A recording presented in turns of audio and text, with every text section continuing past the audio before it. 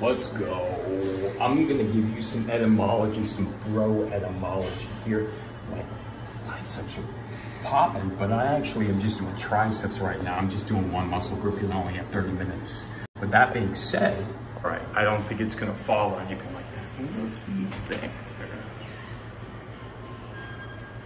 So, what is the pomp? The pomp.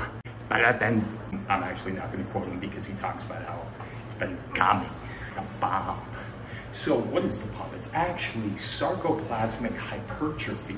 Sarco meaning flesh and or muscle. This is also where you get things like sarcophagus from, right? A sarco, flesh, phagus means consumption of. It's where you also get esophagus, the consumption within, because your esophagus actually contracts to make that food go down your throat. That being said, though, we know that sarco means flesh. Mere means part, because a sarcomere is actually a part of your myofibrils.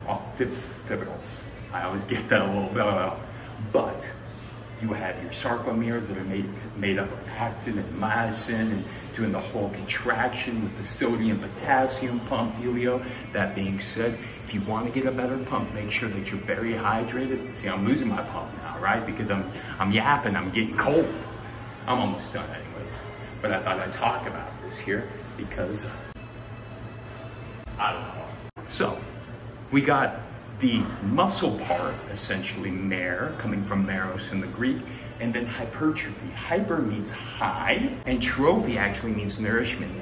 Just like you're given a trophy at the end of some sort of competition or event that you win, it nourishes your soul, and it affirms that you're a rockin' awesome badass mofo. I don't know, but we're all winners up in this club. That being said though, that is the sarcoplasmic hypertrophy, aka high nourishment into the muscle. And that's when we're bringing blood flow in, because wherever we're bringing blood flow, we're bringing the nutrients carrying that blood flow. We have hemoglobin, which is a protein that carries oxygen through your blood.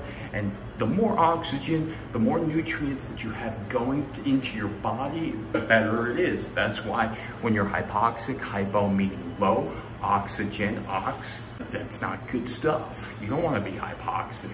Can lead to catabolism in certain respects and whatnot, and degradation. And I'm going to shut up now. Hope you learned something new.